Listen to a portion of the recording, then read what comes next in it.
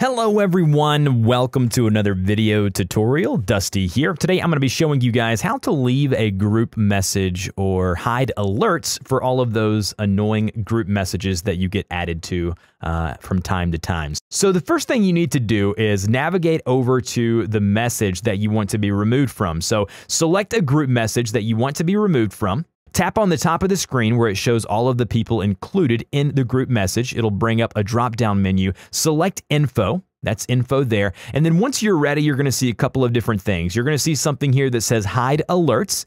Now, this is good for when you are dealing or messaging with people who do not have iMessage. So if everyone on the group message has iMessage, you can actually click the Leave This Conversation button there in red, just like that. You tap on it and then tap on Leave This Conversation again, and you will be removed completely from that group message. Now, if you just want to hide the alerts, but still be able to go into the Messages app and find that message, string and be able to go and read it from time to time, I would just go and select Hide Alerts and select that and make that over to green. That lets you know that you are hiding the alerts. You will not receive any alerts from all of the group messages. Now, if we deselect that and don't hide alerts, but we leave the conversation, you will be completely out of that conversation altogether. So as you see here, this is a group message with people who not everyone has iMessage, and so it doesn't even give me that option. Sometimes it'll be grayed out. You'll see Leave This Conversation, it'll be grayed out, but for the most part, I would just hide alerts here. That way you're not notified. Now, if you are just completely fed up with group messages altogether and you say to yourself, I do not want to be part of a group message ever again,